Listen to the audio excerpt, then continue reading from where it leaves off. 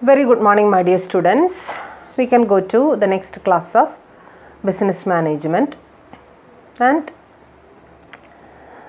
നമ്മൾ കഴിഞ്ഞ ക്ലാസ്സിൽ കണ്ടത് കമ്മ്യൂണിക്കേഷനെ കുറിച്ചായിരുന്നു അല്ലേ. കമ്മ്യൂണിക്കേഷൻ എന്താണ്, അതിൻ്റെ ഒറിജിൻ എങ്ങനെയാണ്, അതിൻ്റെ ഡെഫിനിഷൻ എന്താണ് ഒക്കെ നമ്മൾ കണ്ടിരുന്നു.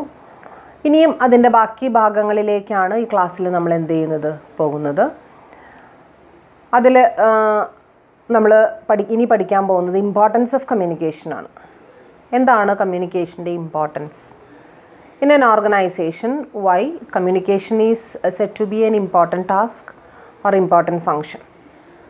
And you know that communication is necessary for all types of activities and all types of functions in an organization, and it helps in various ways to the smooth functioning of an organization. For example, this communication will help in easy decision making, which is an important and essential part of the organization. Timely decisions can be taken by the managers if there is an effective communication system. If they are in a situation to collect as much as information to make them capable to formulate that much important decisions in their organization, it will be helpful to their organization, and at the same time the organization will function in an effective way. At the same time, the organizational executives can know from where and what type of good materials and good services can be availed, at what price it can be supplied, at what price it can be acquired, and all these matters can be known if there is an effective communication system. So the available resources can be utilized to the maximum only if there is an effective communication system. At the same time, you know that there are so many departments in an organization. All these departments can be coordinated in a good way, and they can also be controlled.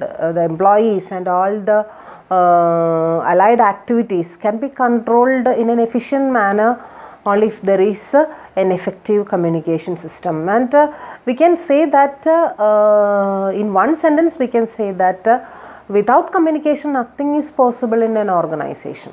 Nothing is possible, and at the same time there are so many activities with which the communication can be, or the activities can be made that much effective and efficient. So അത്രയും നമ്മൾ ഏറ്റവും ചുരുക്കിയിട്ട് പറയുകയാണെങ്കിൽ അങ്ങനെയാണ് നമുക്ക് പറയാനായിട്ട് സാധിക്കുക. അതേസമയം അവിടെ ഒരുപാട് ആക്ടിവിറ്റീസ് ഉണ്ട് അല്ലേ. അല്ലെങ്കിൽ കമ്മ്യൂണിക്കേഷനെ സംബന്ധിച്ച് പറയുകയാണെങ്കിൽ അവിടെ കമ്മ്യൂണിക്കേഷൻ്റെ ആ ഒരു പ്രസൻസ് കൊണ്ട്, അല്ലെങ്കിൽ എഫക്റ്റീവ് കമ്മ്യൂണിക്കേഷൻ സിസ്റ്റം ഉള്ളതുകൊണ്ട് മാത്രം അവിടെ സംഭവിക്കുന്ന ഒരുപാട് നേട്ടങ്ങൾ ഓർഗനൈസേഷനിൽ അല്ലേ. കസ്റ്റമേഴ്സിനെ കണ്ടുപിടിക്കാനും കസ്റ്റമേഴ്സിന് ആഡിക്വേറ്റ്ലി സപ്ലൈ നടത്താനും അവർക്ക് വേണ്ട ഇൻഫർമേഷൻസ് പാസ് ചെയ്യാനും അല്ലേ, നമ്മുടെ തന്നെ ഓർഗനൈസേഷനെ മെച്ചപ്പെടുത്താനും അതിന് ഗ്രോത്ത് ഉണ്ടാവാനും ഡെവലപ്മെൻറ്റ് ഉണ്ടാവാനും എംപ്ലോയീസിന് വേണ്ട ഫെസിലിറ്റീസ് എന്ന് വേണ്ട എല്ലാത്തിനും എന്തോ ആവശ്യമാണ്, കമ്മ്യൂണിക്കേഷൻ ആവശ്യമാണ്. ഇതിനെല്ലാത്തിനെയും കൂടി എന്ന് പറയുമ്പോൾ കുറച്ച് ആക്ടിവിറ്റീസിനെയാണ് നിങ്ങളുടെ ടെക്സ്റ്റ് ബുക്കിൽ ഇങ്ങനെ കുറച്ച് പോയിൻറ്റ്സ് ആയിട്ട് എന്ത് ചെയ്ത് വെച്ചിരിക്കുന്നത്, എഴുതി വെച്ചിരിക്കുന്നത്. ഇതൊക്കെ നിങ്ങൾക്ക് സ്വയം ഉണ്ടാക്കി എഴുതാൻ പറ്റുന്ന പോയിൻറ്റ്സാണ്. അല്ലാതെ അതിന് നിശ്ചയിച്ചിട്ടുള്ള ഇപ്പോൾ ഈ ടെക്സ്റ്റ് ബുക്കിൻ്റെ ഓതറിൻ്റെ ഒരു കാഴ്ചപ്പാടിൽ എന്തൊക്കെയാണ് എന്നുള്ളത് എഴുതിയിരിക്കുന്നതെന്ന് മാത്രം നിങ്ങൾക്ക് സ്വന്തമായിട്ട് എഴുതി ഉണ്ടാക്കാവുന്ന പോയിൻറ്റ്സാണ് ഇതുപോലുള്ള കോമൺ ആയിട്ടുള്ള ടോപ്പിക് എന്ന് പറയുന്നത്. കമ്മ്യൂണിക്കേഷൻ്റെ ആവശ്യകത എന്താണ് ഓർഗനൈസേഷനിൽ, എന്തുകൊണ്ടാണ് അത് ഇമ്പോർട്ടൻ്റ് എന്ന് ചോദിച്ചു കഴിഞ്ഞാൽ അത് ഒരു 20 അല്ല ഒരു 100 പോയിൻറ്റ്സ് വേണമെങ്കിൽ നിങ്ങൾക്ക് എന്ത് ചെയ്യാം, ഉണ്ടാക്കി എഴുതാം. കുറച്ച് ആലോചിക്കണം, കുറച്ച് അത് ബൈ ഹാർട്ട് പഠിക്കേണ്ട ആവശ്യമൊന്നും അവിടെ ഇല്ല. എങ്കിലും നിങ്ങളുടെ ഒരു എന്താ പറയുക ഹെൽപ്പിന് വേണ്ടിയിട്ട് ടെക്സ്റ്റ് ബുക്കിൽ അവിടെ കുറച്ച് പോയിൻറ്റ്സ് തന്നിട്ടുണ്ട്. അവിടെ നോക്കി for the smooth functioning of the ഓർഗനൈസേഷൻ്റെ smooth ആയിട്ടുള്ള ഫങ്ഷനിങ്ങിന് കമ്മ്യൂണിക്കേഷൻ വേണം. അതറിയാത്തത് നിങ്ങൾക്ക് ആർക്കും അറിയില്ലേ അങ്ങനൊരു സംഭവം വേണമെന്നുള്ളത്? വേണം. സ്മൂത്ത് ഫങ്ഷനിങ് നടക്കണമെങ്കിൽ കമ്മ്യൂണിക്കേഷൻ വേണം.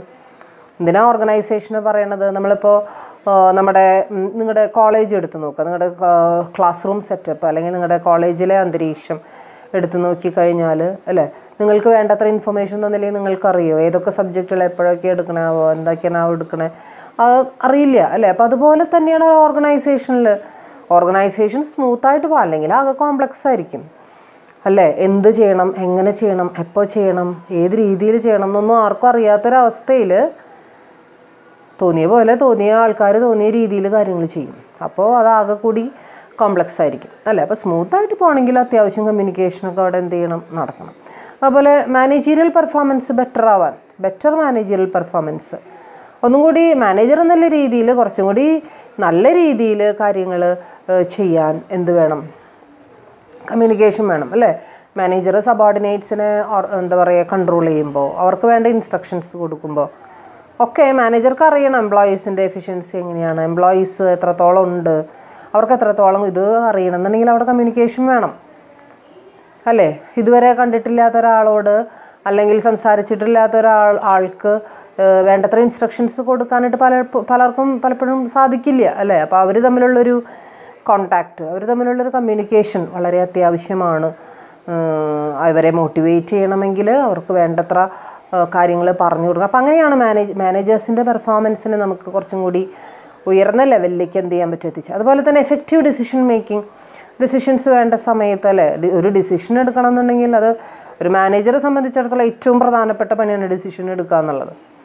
വലുതും ചെറുതുമായിട്ടുള്ള ഒരുപാട് ഡിസിഷൻസ് ഓർഗനൈസേഷനിൽ എടുക്കാനുണ്ട് അല്ലേ. അത് എങ്ങനെ എത്രത്തോളം പെർഫെക്റ്റായിട്ട് എടുക്കുന്നോ അതിനനുസരിച്ചാണ് ഓർഗനൈസേഷൻ പോവുക അല്ലേ. നമ്മുടെ ജീവിതത്തിൽ അങ്ങനെ തന്നെയാണ് അല്ലേ. നമ്മുടെ ജീവിതത്തിൽ പല സുപ്രധാന ഡിസിഷൻസ്, പ്രധാനം ഉള്ളതും ഇല്ലാത്തതുമായിട്ടുള്ള ഡിസിഷൻസ് നമ്മൾ എപ്പോഴും എടുക്കുന്നു, എങ്ങനെയാണ് അതിന് ടൈമിലി ഇമ്പോർട്ടൻസ് കൊടുക്കുന്നത്, അതിനനുസരിച്ച് നമ്മുടെ ജീവിതം പോവും അല്ലേ. പഠിക്കുന്ന സമയത്ത് ഉറച്ച രീതിയിൽ പഠിക്കുക എന്നുള്ളതിന് പകരം ആ ഒരു ഡിസിഷന് പകരം മാത്സ് കുഴപ്പമാണ് ഡിസിഷൻ എടുത്തു കഴിഞ്ഞാൽ ആ ജീവിതം അങ്ങനെ പോവും.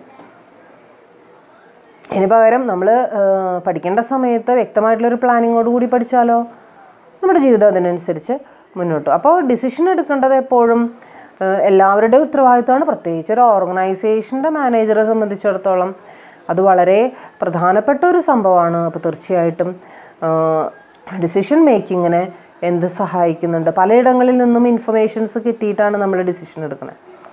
നമുക്കൊരു പുതിയൊരു പ്രൊഡക്റ്റ് തുടങ്ങാം എന്ന് ഡിസിഷൻ എടുക്കുമ്പോൾ അവിടെ നമ്മൾ വെറുതെ ഒരു രാവിലെ എഴുന്നേറ്റ് നമ്മൾ ഇന്ന് തൊട്ടൊരു പുതിയൊരു പ്രൊഡക്റ്റ് ഉണ്ടാക്കി തുടങ്ങാം എന്ന് തീരുമാനിക്കുകയല്ല ചെയ്യണത് അല്ലേ. ചിലപ്പോൾ വർഷങ്ങളോളം എടുത്തിട്ടാണ് പുതിയൊരു പ്രൊഡക്റ്റിനെ കുറിച്ചിട്ടുള്ള തീരുമാനം നമ്മൾ എടുക്കുക. വർഷങ്ങളോളം നമ്മൾ അനലൈസ് ചെയ്തിട്ട് പലയിടത്തു നിന്നും കിട്ടാവുന്നത്ര ഡീറ്റെയിൽസൊക്കെ കളക്ട് ചെയ്തിട്ടായിരിക്കും നമ്മൾ ഒരു പ്രൊഡക്റ്റിനെ കുറിച്ച് ഡിസിഷൻ എടുക്കുക. പ്രൊഡക്റ്റിനെ കുറിച്ച് മാത്രമല്ല, ഇപ്പോൾ ഒരു പുതിയൊരു ബ്രാഞ്ച് നമുക്ക് ഓപ്പൺ ചെയ്യണം, അല്ലെങ്കിൽ നമുക്കൊരു ഇൻ്റർനാഷണൽ ബിസിനസ് സ്റ്റാർട്ട് ചെയ്യണം. അപ്പം അങ്ങനെയാണെങ്കിൽ അത് എവിടെ എങ്ങനെ എപ്പോൾ ചെയ്യണം എന്നുള്ളതിനോടനുബന്ധിച്ചിട്ടുള്ള ഡിസിഷൻ എടുക്കണമെങ്കിൽ അതിനൊരു പ്രീ വർക്ക് അല്ലെങ്കിൽ ഒരുപാട് ഹോം വർക്കൊക്കെ ആവശ്യമായിട്ടുള്ളൊരു പ്രോസസ്സാണത്. അപ്പോൾ തീർച്ചയായിട്ടും അതിനനുസരിച്ച് നമ്മൾ പ്രൊസീഡ് ചെയ്യേണ്ടി വരും. And next one is it improves the managerial efficiency. Managerial പെർഫോമൻസിനെ മാത്രമല്ല മാനേജീരിയൽ എഫിഷ്യൻസിയും അതെന്ത് ചെയ്യുന്നുണ്ട്, വർദ്ധിപ്പിക്കുന്നുണ്ട്. മാനേജേഴ്സിനെ കുറച്ചും കൂടി എഫിഷ്യൻ്റ് ആക്കി മാറ്റാൻ അല്ലേ. അവർക്ക് വേണ്ടത്ര ഇൻഫർമേഷൻ, ഒരു മാനേജർ എന്നുള്ള നിലയ്ക്ക് അവരെത്രത്തോളം അപ്ഡേറ്റഡ് ആയിരിക്കണം, അവരെത്രത്തോളം നോളജബിൾ ആയിരിക്കണം, അവർക്ക് എത്രത്തോളം കപ്പാസിറ്റീസ് അവർ അക്വയർ ചെയ്തിരിക്കണം, ഏതൊക്കെ പുതിയ ക്വാളിറ്റീസ് അവർ നേടിയെടുക്കണം എന്നതിനെക്കുറിച്ചിട്ടുള്ളൊരു ബോധ്യം അവർക്ക് തന്നെ ഉണ്ടാവുകയും അതിനനുസരിച്ച് അവർ ഡെവലപ്പ് ചെയ്യുകയും തീർച്ചയായിട്ടും കൂടുതൽ നല്ല രീതിയിൽ എഫിഷ്യൻ്റ് ആയിട്ടുള്ള പെർഫോമൻസ് അവരിൽ നിന്നും ലഭിക്കാനായിട്ടുള്ളൊരു അവസരം കമ്മ്യൂണിക്കേഷനിലൂടെ ഉണ്ടാവുന്നു. അതോടൊപ്പം തന്നെ ബെറ്റർ കോർഡിനേഷൻ നമുക്കറിയാം. ഒരു ഓർഗനൈസേഷൻ എന്ന് പറയുമ്പോൾ പല വിധത്തിലുള്ള ആൾക്കാർ, പലതരം ഡിപ്പാർട്ട്മെൻറ്റുകൾ അല്ലേ, പല ക്വാളിഫിക്കേഷനുള്ള പല സ്റ്റാറ്റസിലുള്ള ആൾക്കാരൊക്കെയാണ് അവിടെ എന്ത് ചെയ്യുന്നത്, വർക്ക് ചെയ്യുന്നത്. അപ്പോൾ തീർച്ചയായിട്ടും അവർ തമ്മിൽ കോർഡിനേഷൻ ഉണ്ടാവുക. അവർ തമ്മിൽ മാത്രമല്ല, ആൾക്കാർ തമ്മിൽ മാത്രമുള്ള കോർഡിനേഷൻ അല്ല ഉദ്ദേശിക്കുന്നത്, പല ആക്ടിവിറ്റീസ് തമ്മിലുള്ളൊരു കോർഡിനേഷൻ, അല്ലെങ്കിൽ പല മെഷീനറികൾ തമ്മിലുള്ള കോർഡിനേഷൻ. ഓരോ എലമെൻറ്റിനെയും നമ്മൾ കോർഡിനേറ്റ് ചെയ്യാനുണ്ട്. ഓരോന്നും ഓരോ വഴിക്ക് പോവാതെ, പല വഴിക്ക് പോവാതെ എല്ലാം ഒരു വഴിയിലേക്ക് ആക്കി കൊണ്ടുവരിക എന്ന് പറയുന്നത് ഒരു വലിയ വലിയൊരു ടാസ്ക് തന്നെയാണ് അല്ലേ. അപ്പം അങ്ങനെ വരുമ്പോൾ അതിൽ വേണ്ടത്ര രീതിയിലുള്ള കമ്മ്യൂണിക്കേഷൻ നടത്തി കഴിഞ്ഞാൽ തന്നെ പകുതി അവിടെ എന്താവും, കോർഡിനേഷനാവും അല്ലേ. ഇപ്പോൾ ഒരു 4 ഡിപ്പാർട്ട്മെൻ്റ് ഉണ്ട്. ഇപ്പോൾ പർച്ചേസ് ഡിപ്പാർട്ട്മെൻ്റ് ഉണ്ട്, പ്രൊഡക്ഷൻ ഡിപ്പാർട്ട്മെൻ്റ് ഉണ്ട്, സെയിൽസ് ഡിപ്പാർട്ട്മെൻ്റ് ഉണ്ട്, അഡ്വർടൈസ്മെൻറ്റ് ഡിപ്പാർട്ട്മെൻ്റ് ഉണ്ടെന്ന് വിചാരിക്കുക അല്ലേ. പർച്ചേസ് ഡിപ്പാർട്ട്മെൻറ്റ് എത്ര പർച്ചേസ് ചെയ്യണമെന്ന് തീരുമാനിക്കുക പ്രൊഡക്ഷൻ ഡിപ്പാർട്ട്മെൻറ്റാണ്. അല്ലാതെ വെറുതെ പർച്ചേസ് ചെയ്ത് വെച്ചത് കൊണ്ട് മാത്രം അതുകൊണ്ട് ഒരു ഉപകാരമില്ല. അത് പർച്ചേസ് ഡിപ്പാർട്ട്മെൻറ്റുകാരാണ് അത് പർച്ചേസ് ചെയ്ത് പ്രൊഡക്ഷന് കൊടുക്കേണ്ടത്. പ്രൊഡക്ഷനിലാണ് അത് ഉപയോഗിക്കപ്പെടുന്നത്. പ്രൊഡക്ഷൻകാർക്ക് അറിയുള്ളൂ എത്ര വേണം എന്നുള്ളത്. ഇനി പ്രൊഡക്ഷനെ സംബന്ധിച്ചിടത്തോളം എത്ര പ്രൊഡ്യൂസ് ചെയ്യണം എന്നുള്ളത് തീരുമാനിക്കുക സെയിൽസ് ഡിപ്പാർട്ട്മെൻറ്റുകാരാ. എത്ര സെയിൽസ് ഉണ്ട് എന്നുള്ളതിനനുസരിച്ചിരിക്കും പ്രൊഡക്ഷൻ വേണ്ടി വരാൻ. അപ്പോൾ അവർ തമ്മിലുള്ളൊരു കോർഡിനേഷൻ അല്ലെങ്കിൽ അവർ തമ്മിലുള്ളൊരു കമ്മ്യൂണിക്കേഷൻ ഇല്ലാതെ ഒരു പർച്ചേസ് ഡിപ്പാർട്ട്മെൻറ്റ് കുറച്ചധികം പർച്ചേസ് ചെയ്തു, പക്ഷെ അത്രയൊന്നും വേണ്ടി വന്നില്ല അവിടേക്ക് പ്രൊഡക്ഷനിലേക്ക്. അപ്പോൾ എന്ത് പറ്റി, അവിടെ വേസ്റ്റായി. പോട്ടെ സാറിൽ കുറച്ച് വേസ്റ്റായിട്ട് പൊക്കോട്ടെ. ഇനി പ്രൊഡക്ഷൻകാർ കുറേ പ്രൊഡ്യൂസ് ചെയ്ത് വെച്ചു, അത് അത്രയും വേണ്ടി വന്നില്ല അവിടേക്ക് സെയിൽസിലേക്ക്. അപ്പോൾ എന്ത് പറ്റി, അവിടെയും വേസ്റ്റായി. ഈ വേസ്റ്റ് എന്ന് പറയുന്നത് നമ്മുടെ കയ്യിൽ നിന്ന് പൈസ പോകുന്നതിന് തുല്യമാണ് അല്ലേ. അപ്പം അങ്ങനെ ഒരു ബിസിനസ് ചെയ്തിട്ട് എന്തെങ്കിലും ഉപകാരം നമുക്ക് ഉണ്ടാവാൻ സാധ്യത വളരെ കുറവാണ്. വ്യക്തമായിട്ടുള്ളൊരു കോർഡിനേഷൻ ഇല്ലാതെ, വ്യക്തമായിട്ടുള്ള കമ്മ്യൂണിക്കേഷൻ പരസ്പരം നടത്താതെ ഒരിക്കലും നല്ല രീതിയിലുള്ള ഒരു വർക്കിംഗ് അവിടെ നമുക്ക് സാധ്യമാവില്ല. അപ്പോൾ ബെറ്റർ കോർഡിനേഷൻ അവിടെ വേണം. പിന്നീട് പറയുന്നത് എഫക്റ്റീവ് ലീഡർഷിപ്പിനെ കുറിച്ചിട്ടാണ്. ലീഡർഷിപ്പും കമ്മ്യൂണിക്കേഷനും ബന്ധമുണ്ടോ എന്ന് ചോദിച്ചു കഴിഞ്ഞാൽ നിങ്ങൾ എന്താ ഉത്തരം പറയുക? തീർച്ചയായിട്ടും ബന്ധമുണ്ട് അല്ലേ. ലീഡർഷിപ്പ് എന്ന് പറഞ്ഞു കഴിഞ്ഞാൽ കമ്മ്യൂണിക്കേഷൻ തന്നെയാണ്. Effective leaders effective കമ്മ്യൂണിക്കേറ്റേഴ്സാണ്. നല്ല കമ്മ്യൂണിക്കേഷൻ ഇല്ലാതെ നല്ല ലീഡേഴ്സ് ആവാൻ പറ്റില്ല.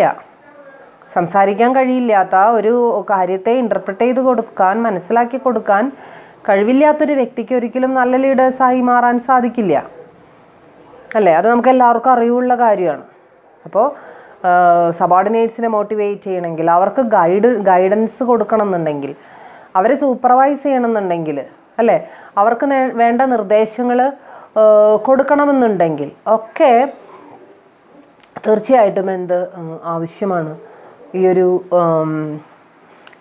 കമ്മ്യൂണിക്കേഷൻ ആവശ്യമാണ്. അതോടൊപ്പം തന്നെ മോട്ടിവേഷൻ ആൻഡ് മൊറൈൽ മോട്ടിവേറ്റ് ചെയ്യണമെങ്കിൽ എംപ്ലോയീസിൻ്റെ മോട്ടിവേഷൻ നമ്മൾ പഠിച്ചാണ് എന്താണ് മോട്ടിവേഷൻ എന്ന്. എംപ്ലോയീസിൻ്റെ നീഡ്സ് അറിഞ്ഞ് മനസ്സിലാക്കി അവരെ വേണ്ടത്ര പ്രചോദിപ്പിക്കണമെങ്കിൽ, നീഡ്സ് അറിയുക എന്ന് പറയുന്നത് എന്താണ്, കമ്മ്യൂണിക്കേഷനാണ്. എംപ്ലോയീസിൻ്റെ ഭാഗത്തുനിന്ന് എംപ്ലോയേഴ്സിനോട് കമ്മ്യൂണിക്കേറ്റ് ചെയ്താൽ അവരുടെ നീഡ് എന്താണെന്ന് നമുക്ക് മനസ്സിലാവുള്ളൂ അല്ലേ. കമ്മ്യൂണിക്കേഷൻ എന്ന് പറയുന്ന ഒരു 2-way പ്രോസസ്സാണെന്ന് നമ്മൾ പഠിച്ചു കഴിഞ്ഞു അല്ലേ. രണ്ട് ഭാഗത്തേക്കും അങ്ങോട്ടും ഇങ്ങോട്ടും എന്താവശ്യമാണ്, കമ്മ്യൂണിക്കേഷൻ ആവശ്യമാണ്. അപ്പോൾ തീർച്ചയായിട്ടും ആ ഒരു 2-way കമ്മ്യൂണിക്കേഷൻ എന്തിനെ സഹായിക്കുമെന്നുള്ളതാണ് നമ്മുടെ മോട്ടിവേഷൻ എന്ന് പറയുന്ന അതുപോലെ തന്നെ ഒരു മൊറൈൽ, എംപ്ലോയീസിന് ഒരു പോസിറ്റീവായിട്ടുള്ളൊരു ആറ്റിറ്റ്യൂഡ്, ഓർഗനൈസേഷനെ കുറിച്ചിട്ടുള്ളൊരു നല്ലൊരു ചിന്ത, നല്ലൊരു ഇഷ്ടം, ഇതൊക്കെ അതാണ് മൊറൈൽ എന്നുള്ള ഒരു വാക്കുകൊണ്ട് ഉദ്ദേശിക്കുന്നത്. അതൊക്കെ ക്രിയേറ്റ് ചെയ്ത് കൊടുക്കണം എന്നുണ്ടെങ്കിൽ ആവശ്യത്തിന് നമ്മൾ അവരോട് തുറന്ന് സംസാരിക്കണം, അവരോട് കാര്യങ്ങൾ പറഞ്ഞ് മനസ്സിലാക്കി കൊടുക്കണം അല്ലേ. ഇതൊക്കെ ഉണ്ടായാലാണ് ഓർഗനൈസേഷനോടുള്ളൊരു നല്ലൊരു ആറ്റിറ്റ്യൂഡ് അവരുടെ മനസ്സിൽ നമുക്ക് എന്ത് ചെയ്യാനായിട്ട് സാധിക്കുള്ളൂ, ക്രിയേറ്റ് ചെയ്ത് കൊടുക്കാൻ സാധിക്കുള്ളൂ. And next one is job satisfaction. Job satisfaction എന്ന് പറയുന്ന ഒരു വലിയൊരു പ്രോസസ്സാണ്. ജോബ് സാറ്റിസ്ഫാക്ഷൻ എന്ന് വെച്ചാൽ എംപ്ലോയീസിന് ഉണ്ടാകുന്ന ഒരു അവസ്ഥയാണ്. അവസ്ഥയിൽ തീർച്ചയായിട്ടും employees R satisfied in there job or in there job environment. So that is job satisfaction. ഒരു ജോബ് സാറ്റിസ്ഫാക്ഷൻ ഉറപ്പ് വരുത്തണം എന്നുണ്ടെങ്കിൽ we should know the opinions and suggestions of the employees and we should be able to collect from them what are their needs, what are their preferences and what all things they are expecting from the employees എന്ന് മനസ്സിലാക്കാൻ സാധിച്ചാലാണ് അവരുടെ job satisfaction level നമുക്ക് എന്ത് ചെയ്യാൻ പറ്റുള്ളൂ, അറിയാനായിട്ട് സാധിക്കുള്ളൂ. And next one is it increases the പ്രൊഡക്ടിവിറ്റീനെ എന്ത് ചെയ്യുന്നു, ഇൻക്രീസ് ചെയ്യുന്നു അല്ലേ. Productivity and what you mean by productivity? Ability to produce more and more, that is productivity. ഒരു മെഷീനറിയെ സംബന്ധിച്ച് പല പല ഇതിലുകളിലും നമ്മൾ പ്രൊഡക്ടിവിറ്റി അളക്കാറുണ്ട്. ഒരു മെഷീൻ്റെ പ്രൊഡക്ടിവിറ്റി, ഒരു വർക്കറുടെ പ്രൊഡക്ടിവിറ്റി, ഒരു മണിക്കൂറിൽ ഇത്രയും യൂണിറ്റ്സ് ഉൽപ്പാദിപ്പിക്കുക എന്ന് പറയുന്നത് ആ പ്രൊഡക്ടിവിറ്റിയും എഫിഷ്യൻസിയും പലപ്പോഴും റിലേറ്റഡ് ആയിട്ടാണ് എന്ത് ചെയ്യുന്നത് കിടക്കുന്നത്. സോ ആ പ്രൊഡക്ടിവിറ്റി ഇൻക്രീസ് ചെയ്യാനായിട്ട് ആൻഡ് ലൈക്ക് വൈസ് പബ്ലിക് റിലേഷൻസിനെ മെച്ചപ്പെടുത്താൻ. What is public relationship with the public അല്ലേ? പബ്ലിക് എന്ന് പറഞ്ഞു കഴിഞ്ഞാൽ ഒരുപാട് ആൾക്കാരുണ്ട് അവിടെ. അതായത് customers, share holders, suppliers, debtors, creditors, government institutions, ഇവരൊക്കെ എന്തിൽ വരുന്നതാണ്? പബ്ലിക്കിൽ വരുന്നതാണ്. And we are going to maintain A good relationship with the members of the public. It's known as public relations. And in some organizations there is a department known as public relations department. Public relation department എന്ന് പറഞ്ഞൊരു department വരെ പ്രവർത്തിക്കുന്നുണ്ട്. PRO അല്ലേ, public relation ഓഫീസറാണ് അതിനെ coordinate ചെയ്യുന്ന വ്യക്തി. അപ്പം അങ്ങനെ പബ്ലിക് റിലേഷൻസ് ഓഫീസറുടെ സഹായത്തോടു കൂടി എങ്ങനെയാണ് ആ ഒരു ഡിപ്പാർട്ട്മെൻറ്റിൻ്റെ സഹായത്തോടുകൂടി എങ്ങനെ നല്ല റിലേഷൻഷിപ്പ് പബ്ലിക്കുമായി മെയിൻറ്റെയിൻ ചെയ്യാമെന്നുള്ളത് നമ്മൾ എന്ത് ചെയ്യുന്നു, ആലോചിക്കുന്നു. And next one is corporate image of the corporate or image of the organisation. If we are wishing to create a good image before the public, then all the things inside the organization, all the good things inside the organization should be communicated to them. അല്ലേ, നല്ല കാര്യങ്ങളെ അവർക്ക് communicate through various journals, periodicals, business magazines, etc. We should openly tell them what all things are happening inside the organisation അല്ലേ. Journals, ലീഫ്ലെറ്റുകൾ, magazines, ഇവയിലൂടെയൊക്കെ നമുക്ക് പറയാൻ കഴിയണം എന്തൊക്കെയാണ് നമുക്ക് നമ്മുടെ ഓർഗനൈസേഷനിൽ എന്തൊക്കെ നല്ല പ്രോഡക്റ്റുകളാണ്, എന്തൊക്കെ നല്ല സർവീസുകളാണ് നമ്മൾ ഓർഗനൈസേഷന് ചെയ്തു കൊടുക്കുന്നത്. അങ്ങനെ അവരുടെ ഇടയിൽ, പൊതുജനങ്ങളുടെ ഇടയിൽ ആ ഒരു നല്ലൊരു ഇമേജ് ക്രിയേറ്റ്, അതിനെ വിളിക്കുന്ന പേരാണ് corporate image. Next one is trade unions. So trade unions നമ്മൾ നേരത്തെ തന്നെ കണ്ടു. ട്രേഡ് യൂണിയൻസ് എന്ന് പറഞ്ഞു കഴിഞ്ഞാൽ they are the entities to work for the employees, and they always work for the welfare of the employees. Then always these trade unions should be satisfied, and there should be a good deal of communication with them so that they will satisfy in all the matters inside our organisation. And നമ്മുടെ എംപ്ലോയീസിനെ കുറിച്ചിട്ടാണ് അവർക്ക് എപ്പോഴും ആകുലത അല്ലേ. എംപ്ലോയീസിന് എന്ത് പറ്റുന്നു, employees നല്ല രീതിയിൽ പ്രവർത്തിക്കുന്നില്ലേ, എംപ്ലോയീസിനെ കൊണ്ട് അമിതമായിട്ട് ഭാരമെടുപ്പിക്കുന്നുണ്ടോ, അവരെ കൊണ്ട് അമിത ജോലി എടുപ്പിക്കുന്നുണ്ടോ, ചൂഷണം ചെയ്യുന്നുണ്ടോ എന്നൊക്കെയാണ് അവർ ചിന്തിക്കുന്നത്.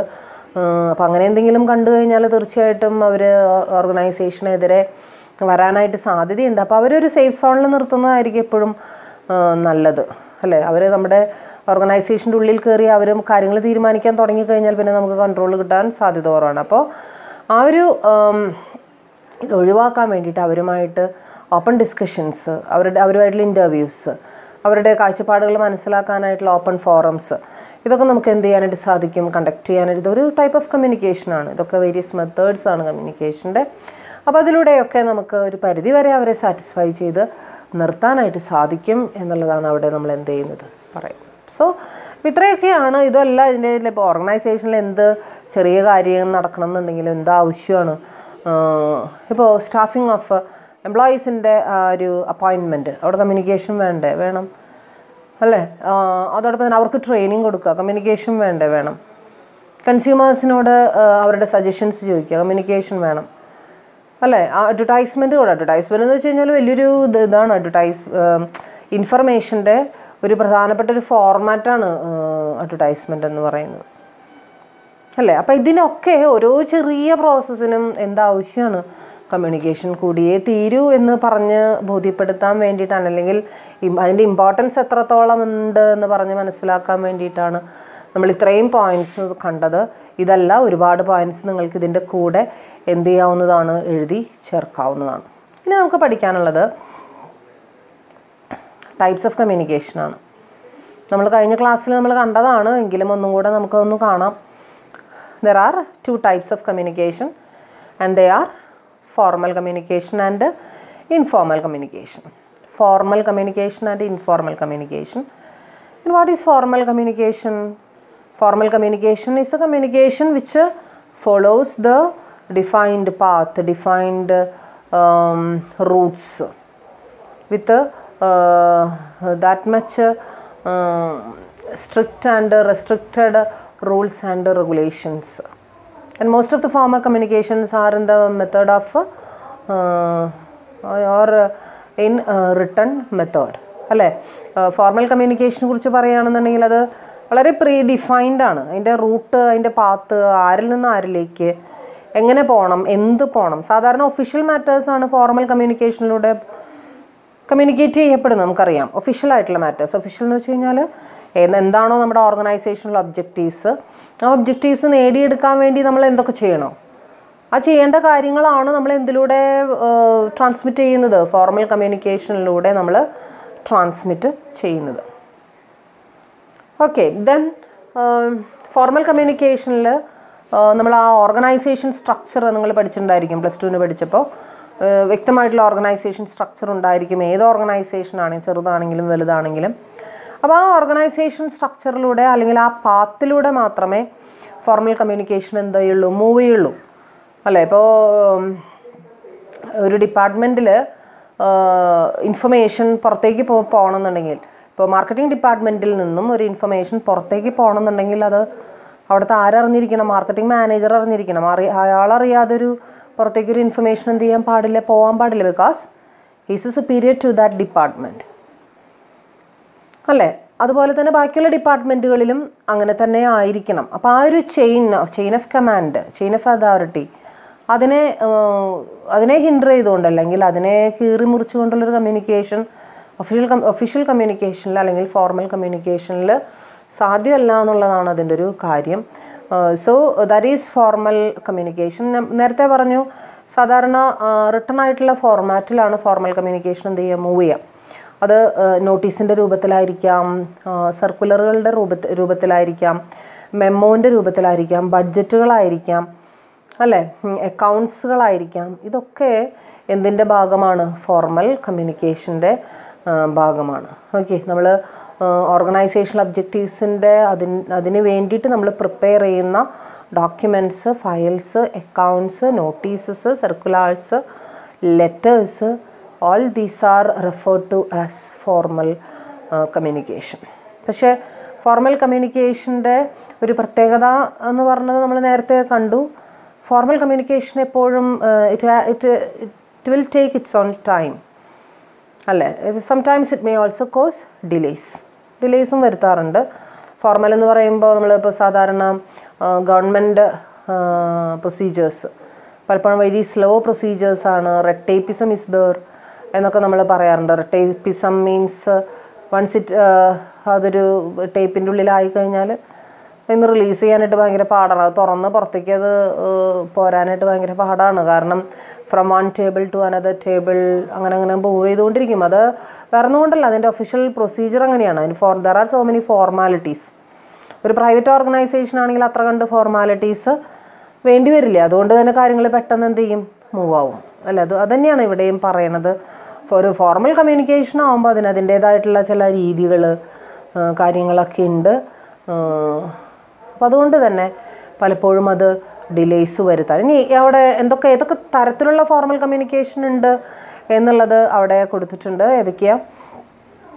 Vertical communication, horizontal communication and diagonal communication. Okay, നമ്മൾ നേരത്തെ കഴിഞ്ഞ ക്ലാസ്സിൽ പറഞ്ഞതാണ്. Vertical communication means when superiors R commanding or giving directions and orders to the subordinates. It is known as vertical communication. At the same time, when the subordinates are giving their suggestions and at the same time giving their opinions, giving their complaints, recommendations and all these things, it's also known as vertical communication. മുകളിൽ നിന്നും താഴേക്കും താഴെയിൽ നിന്നും മുകളിലേക്കും എന്തായാലും രണ്ട് രീതിയിലായാലും അതേത് communication തന്നെയാണ്. Vertical communication തന്നെയാണ്. And at the same time there is horizontal communication also. Horizontal communication, what do you mean by horizontal communication? Horizontal communication is a communication which passes between, or communication between various persons in the same status and in the same position. Same position lulla, same status lulla. Here communication takes place between employees occupying similar positions in the organizational hierarchy, and the horizontal communication will be effective so long as it is not creating any dysfunctional conflicts. Dysfunctional conflicts, that is subordinates supersede their superiors and communicate. Sometimes അങ്ങനെ ഉള്ള കാര്യങ്ങൾ ഉണ്ടായിരിക്കാം. അതായത് horizontal എന്ന് പറയുമ്പോൾ സാധാരണ രീതിയിൽ വരുന്നത് സെയിം സ്റ്റാറ്റസിലുള്ള, സെയിം പൊസിഷനിലുള്ള ആൾക്കാർ തമ്മിൽ കമ്മ്യൂണിക്കേറ്റ് ചെയ്യുമ്പോൾ അതിന് വിളിക്കുന്ന പേരാണ് എന്ത്? ഇപ്പോൾ marketing manager to sales manager, sales manager to finance manager. So ഇപ്പോൾ മാനേജീരിയൽ ലെവലിലുള്ള ആൾക്കാർ തമ്മിൽ, ആ ഒരു മിഡിൽ ലെവൽ പീപ്പിൾ തമ്മിലുള്ള ആ ഒരു കമ്മ്യൂണിക്കേഷൻ, അതിനെ നമുക്ക് ഹൊറിസോണ്ടൽ എന്ന് വിളിക്കാം. It is very much helpful in department coordination and all these things. But at the same time ഈ ഒരു ചിലപ്പോൾ എന്താ സംഭവിക്കാന്ന് വെച്ച് കഴിഞ്ഞാൽ ആ ട്രഡീഷണൽ ആയിട്ടുള്ളൊരു സിസ്റ്റത്തിന് നേരെ എതിരായിട്ട് ചിലപ്പോൾ സംഭവിച്ചെന്ന് വരാം. അതായത് മാർക്കറ്റിംഗ് ഡിപ്പാർട്ട്മെൻറ്റിലൊരു സാധാരണ ജോലിക്കാരനായിരിക്കും ചിലപ്പോൾ ഫിനാൻസ് ഡിപ്പാർട്ട്മെൻറ്റിലെ മാനേജറായിട്ട് എന്ത് ചെയ്യുന്നത്, കമ്മ്യൂണിക്കേറ്റ് ചെയ്യുന്നത്. ഇറ്റ് ഈസ് ആ ഒരു ഹൊറിസോണ്ടൽ കമ്മ്യൂണിക്കേഷൻ ആവശ്യമുള്ള സമയത്ത് ഇങ്ങനെ കമ്മ്യൂണിക്കേറ്റ് ചെയ്ത് കഴിഞ്ഞാൽ അത് ശരിക്കും നമ്മുടെ ഫങ്ഷന് എന്താണ്, എതിരാണ്. അങ്ങനെ ഉണ്ടാവാൻ പാടില്ല എന്നുള്ള, സൂപ്പർസീഡ് ചെയ്യാൻ പാടില്ല. അതായത് നമ്മുടെ തന്നെ ഡിപ്പാർട്ട്മെൻറ്റ് ഹെഡ്സിനെ സൂപ്പർസീഡ് ചെയ്യാനായിട്ട് പാടില്ല, ഒരിക്കലും അങ്ങനെ ഉണ്ടാവാൻ പാടില്ല. അതേസമയം there may be some sort of diagonal communication diagonal communications ഉണ്ടായി എന്ന് വരാം. That is when a manager can interact with the employees in another functional area in their functional capability. അതായത് ചിലപ്പോൾ ഒരു ഡിപ്പാർട്ട്മെൻറ്റിലെ മാനേജറും വേറൊരു ഡിപ്പാർട്ട്മെൻറ്റിലെ സാധാരണ ജോലിക്കാരനും തമ്മിൽ വർക്ക് ചെയ്തു എന്ന് വരാം. ഇറ്റ് ഈസ് നോൺ ആസ് അതിനെയാണ് ഡയഗണൽ കമ്മ്യൂണിക്കേഷൻ എന്ന് പറയുന്നത്. ആവശ്യമുള്ള സന്ദർഭങ്ങളിൽ ഡയഗണൽ കമ്മ്യൂണിക്കേഷൻസ് എന്ത് ചെയ്യും, വേണ്ടിവരും. ചില ക്ലാരിഫിക്കേഷൻസ്, ചില ഡൗട്ട് ക്ലിയറൻസുകൾ, ഇതൊക്കെ നടത്തുന്ന സമയത്ത് ഇങ്ങനെയുള്ള ഡയഗണൽ കമ്മ്യൂണിക്കേഷൻ. അപ്പോൾ വെർട്ടിക്കലായിട്ടും കമ്മ്യൂണിക്കേറ്റ് ചെയ്യാം, ഹൊറിസോണ്ടലായിട്ട് കമ്മ്യൂണിക്കേറ്റ് ചെയ്യാം. At the same time diagonal communication is also possible as part of formal communication. And next one is informal communication. അല്ലേ, ഇൻഫോർമൽ ആണ്. ഇൻഫോർമലിൻ്റെ പ്രത്യേകത എന്താ? അവിടെ പിന്നെ പ്രത്യേകിച്ച് റൂൾസോ റെഗുലേഷൻസോ വലിയ കാര്യമായിട്ട് പാത്തോ അല്ലേ, വെൽ ഡിഫൈൻഡ് ആയിട്ടുള്ള വഴികളോ ഒന്നും തന്നെ എവിടെയില്ല, ഇൻഫോർമൽ കമ്മ്യൂണിക്കേഷനിൽ ഇല്ല എന്നുള്ളതാണ് അതിൻ്റെ വാസ്തവം. സാധാരണ രീതിയിൽ ഓറൽ കമ്മ്യൂണിക്കേഷൻസിലൂടെയാണ് കൂടുതലും ഇൻഫോർമൽ കമ്മ്യൂണിക്കേഷൻസ് എന്ത് ചെയ്യപ്പെടുന്നത്, നടത്തപ്പെടുന്നത്. ഓറൽ കമ്മ്യൂണിക്കേഷൻ എന്ന് വെച്ച് കഴിഞ്ഞാൽ നമ്മൾ സാധാരണ എഴുതൽ അവിടെ വളരെ കുറവാണ് അല്ലേ.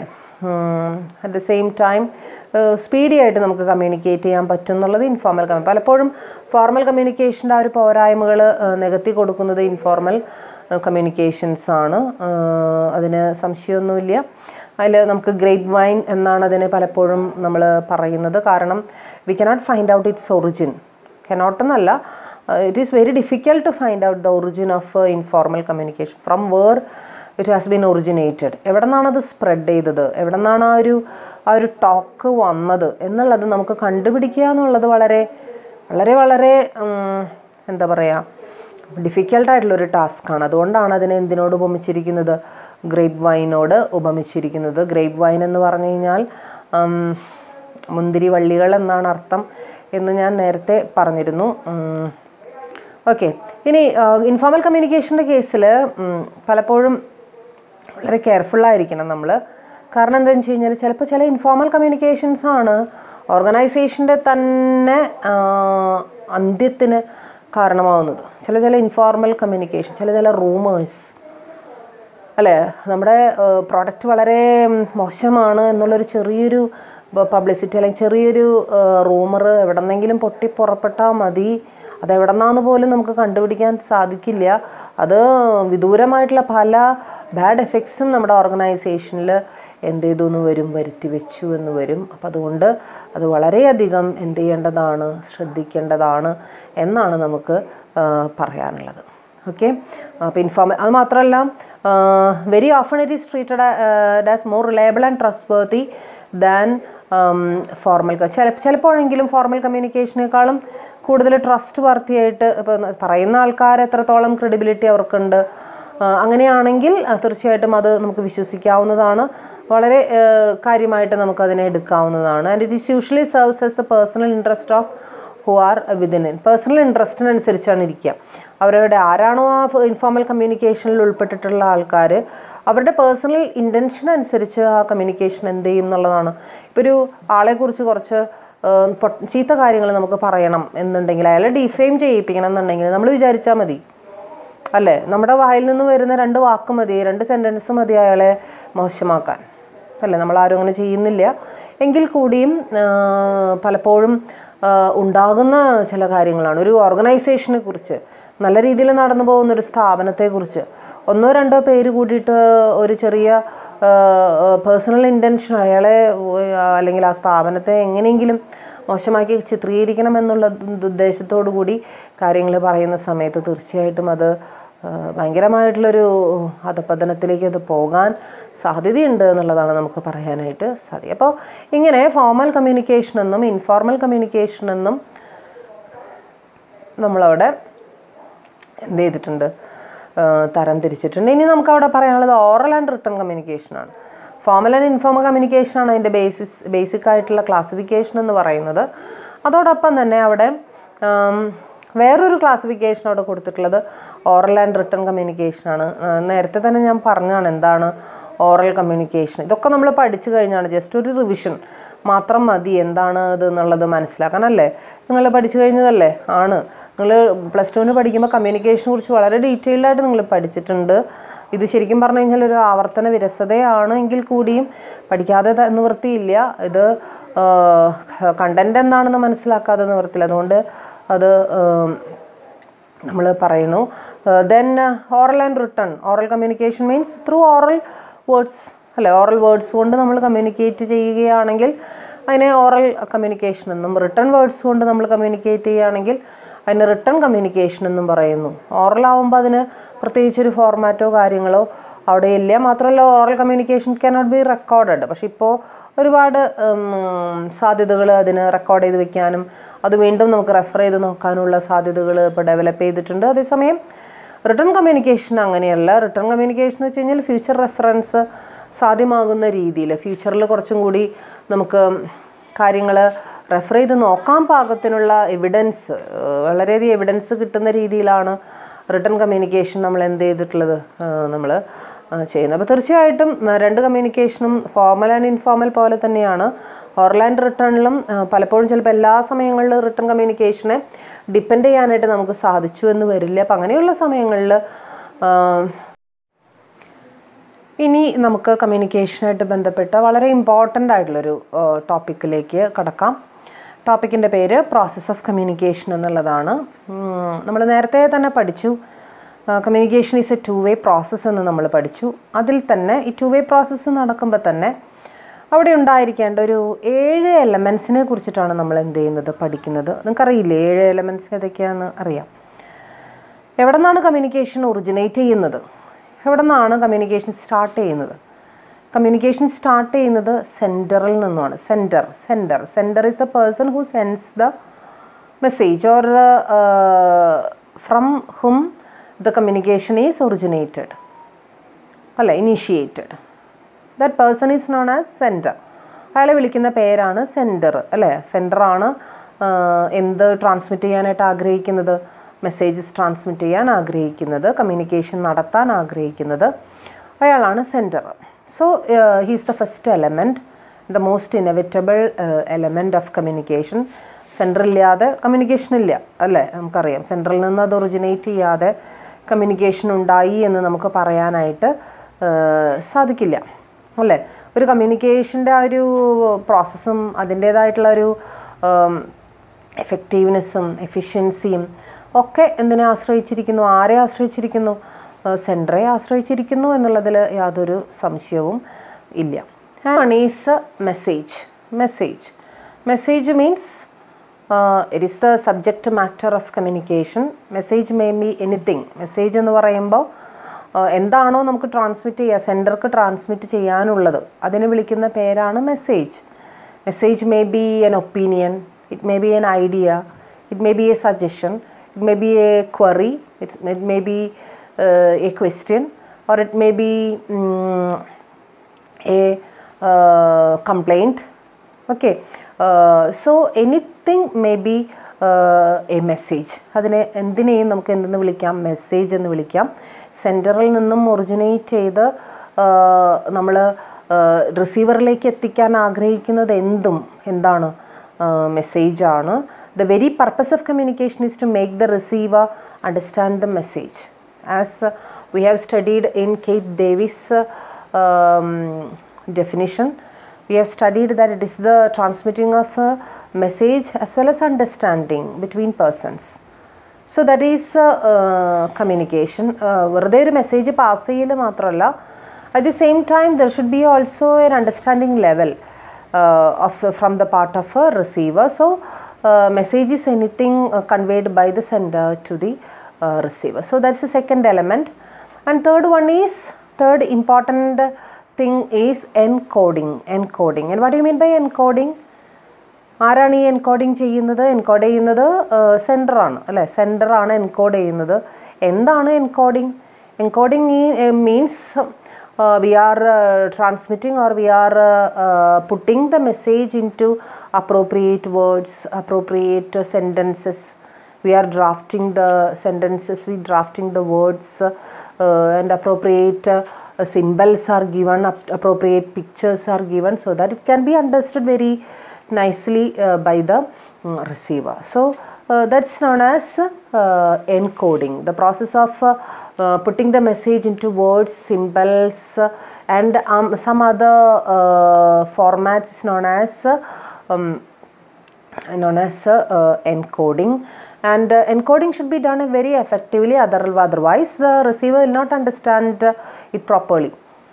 അല്ലേ? മെസ്സേജ് കൃത്യമായിട്ട് ചെയ്തില്ല എന്നുണ്ടെങ്കിൽ ചിലപ്പോൾ ഡിഫറെൻ്റ് ആയിട്ടുള്ള രീതിയിലായിരിക്കും. നമ്മളിപ്പോൾ ഒരു കോമ ഇടാൻ മറന്നു പോയാൽ, അല്ലെങ്കിൽ കോമ ഇടുന്ന സ്ഥലം തെറ്റിപ്പോയാൽ, കുത്തിടുന്ന സ്ഥലം തെറ്റിപ്പോയാൽ അല്ലേ, അപ്പോഴൊക്കെ വളരെയധികം മാറ്റങ്ങൾ അതിൽ ഉണ്ടാകും എന്നുള്ളതാണ് അവിടെ ഒരു പ്രത്യേകത എന്ന് പറയുന്നത്. അപ്പോൾ എൻകോഡിങ് വളരെ ശ്രദ്ധിച്ച് വേണം നമ്മൾ എന്ത് ചെയ്യാൻ.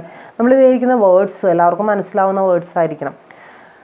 ഓക്കെ, അതുപോലെ തന്നെ ആ ഒരു ഡ്രാഫ്റ്റിംഗ് സിമ്പിളായിരിക്കണം, ബ്രീഫായിരിക്കണം, അതോടൊപ്പം തന്നെ അണ്ടർസ്റ്റാൻഡബിളും ആയിരിക്കണം. So that is encoding. ആ ഒരു പ്രോസസ്സിനെ വിളിക്കുന്ന പേരാണെന്ത്? എൻകോഡിങ്.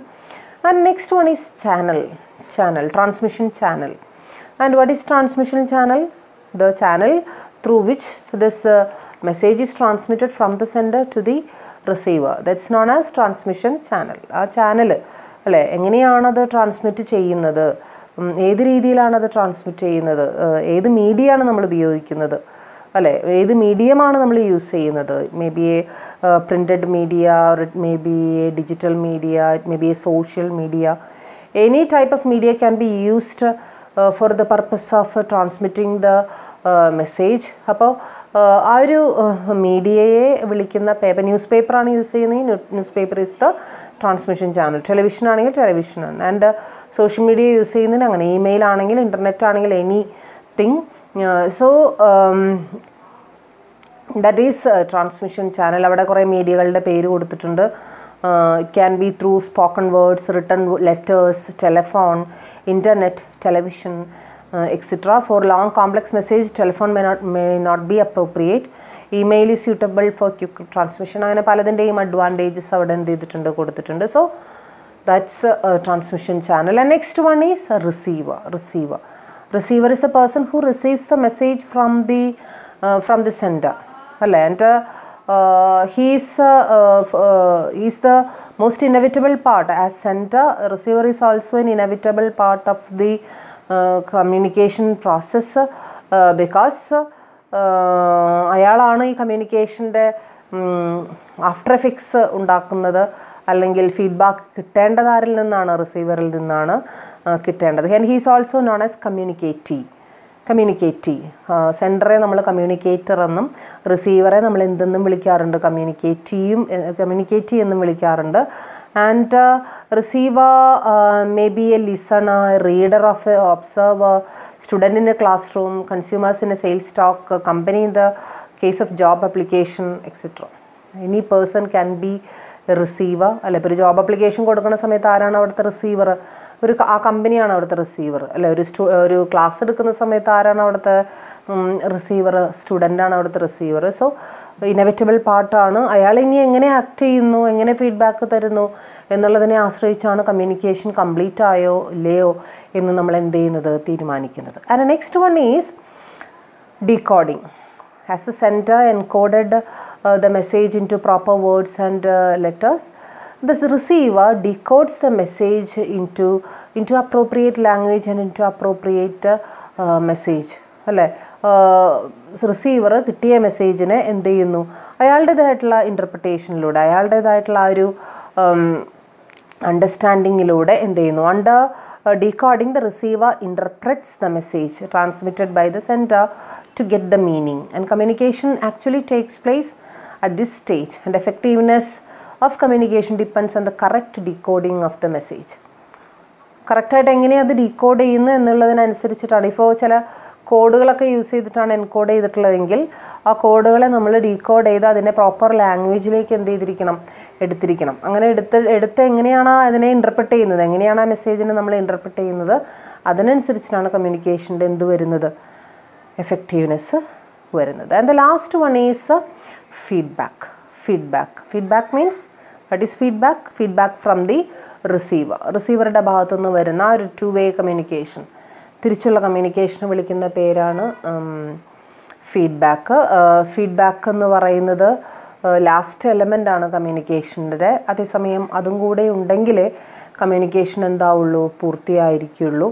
പല രീതിയിലും ഫീഡ്ബാക്ക് വന്നു എന്ന് വരാം. ഒരു അന്വേഷണത്തിലൂടെ ആയിരിക്കാം, ഒരു ആക്ഷനിലൂടെ ആയിരിക്കാം.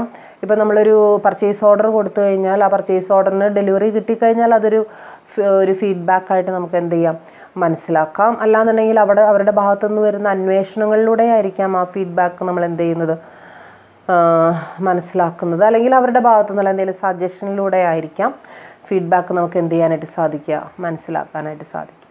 Anyway, this feedback is also essential. So these are the 7 important elements of communication: sender, message, encoding, transmission channel, receiver, decoding and feedback. ഈ 7 പേരുകൾ ഒരിക്കലും മറക്കരുത്. 7 ഇമ്പോർട്ടൻ്റ് എലമെൻറ്റ്സ് എന്തൊക്കെയാണെന്ന് ചോദിച്ചു കഴിഞ്ഞാൽ, അല്ലെങ്കിൽ ചിലപ്പോൾ ഇങ്ങനെയായിരിക്കും ചോദിക്കുക, explain or enumerate about the process of communication എന്നായിരിക്കും ചോദിക്കുക. 7 എലമെൻറ്റ്സിന് എടുത്ത് ചോദിക്കില്ല. അങ്ങനെയാണെങ്കിൽ നിങ്ങൾ എഴുതേണ്ടത് ഏത് തന്നെയാണ്, 7 എലമെൻറ്റ്സ് തന്നെയാണ് നിങ്ങൾ എന്ത് ചെയ്യേണ്ടത്, എഴുതേണ്ടത്. സോ ഈ ഒരു എലമെൻറ്റ്സോട് കൂടിയിട്ട് നമുക്ക് ഇന്നത്തെ ക്ലാസ് എന്ത് ചെയ്യാം, അവസാനിപ്പിക്കാം. ഇനിയും കമ്മ്യൂണിക്കേഷനിൽ കുറച്ചുകൂടി ഭാഗങ്ങൾ അവിടെ ഉണ്ട്. അതിൽ barriers of കമ്മ്യൂണിക്കേഷൻ്റെ barriers and how to overcome this barriers, എങ്ങനെയാണ് കമ്മ്യൂണിക്കേഷൻ ബാരിയേഴ്സ് നമുക്ക് ഓവർകം ചെയ്യാനായിട്ട് സാധിക്കുക. ഇതാണ് നമുക്ക് അടുത്ത ക്ലാസ്സിൽ എന്ത് ചെയ്യേണ്ടത്, എടുക്കേണ്ടത്. അതോടുകൂടി കമ്മ്യൂണിക്കേഷൻ നമുക്ക് എന്ത് ചെയ്യാം, അവസാനിപ്പിക്കാം. നെക്സ്റ്റ് ഫംഗ്ഷനിലേക്ക്, സബ് ഫംഗ്ഷനിലേക്ക് നമുക്ക് എന്ത് ചെയ്യാം, പോകാം. Okay, so we can meet in the next